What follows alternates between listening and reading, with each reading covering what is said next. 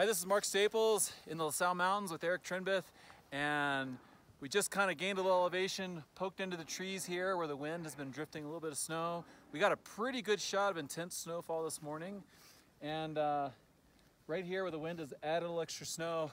What's interesting is Eric told me that prior to this snowfall, during that long dry spell, the snow surface was really weak and faceted, and it was almost like a sandbox, meaning it's just all loose facets. And sure enough, as we walked out here, this whole drift and this slope collapsed.